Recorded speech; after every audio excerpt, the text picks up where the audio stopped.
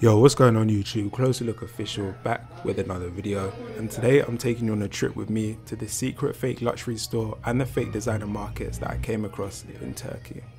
Just as a heads up, all this footage is shot on mobile. I wish I'd taken my camera with me, but I went out there to work, so I wasn't really thinking about bringing a camera to record any content, but it does look like it came out alright anyway, so let's get into the video.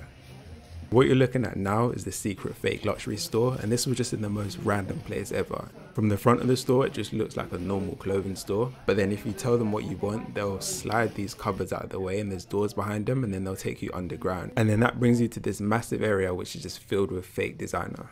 If you're wondering how I knew all this stuff was here, I actually had no idea. I just saw someone go back there with one of the shop assistants, and then yeah, I just started recording because I was like, this is mad. In terms of what stuff they were selling, they had everything from Moncler jackets to Fendi jackets, Burberry clothes, Balenciaga sweaters, Gucci jackets, Dior jackets, as you can see now. They pretty much had every single designer brand you can think of. A lot of the designs were based off genuine models and some of them were just made up as well. But on the whole, I feel like most of them were based off real models. And there was actually loads of people shopping in this place as well, which kind of surprised me given how hidden away it was. There was definitely like at least like 20, 30 people downstairs, and I was in there late as well, like it was close to midnight, so yeah, that surprised me.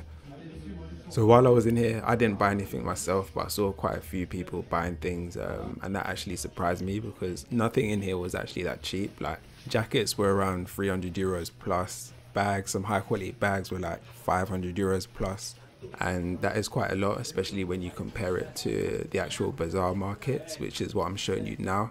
So these ones are the ones that you see in like quite a few YouTubers videos where they go there, they'll like go on a shopping spree and try and negotiate, try and get the price down.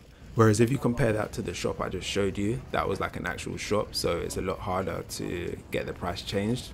But here you could almost set any price you want and probably get a deal. But the main difference, which is obvious, is the quality.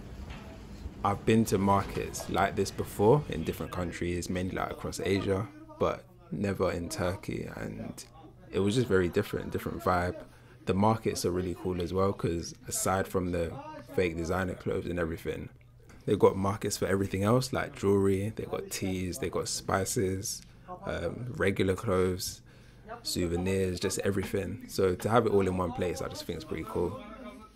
But yeah, I'll definitely be going back, not for the markets themselves, but just the area, the city was nice. This is Antalya, Turkey, by the way. Very nice place. I went in October, which is actually a good time to go because it's not too busy. Like I feel like the main season's done by then. Anyway, that's all I wanted to show you in this video, just a bit about the fake luxury store and the fake designer markets. If you enjoyed it, remember to like, comment and subscribe, and stay tuned to the next one. I'll see you guys in a bit.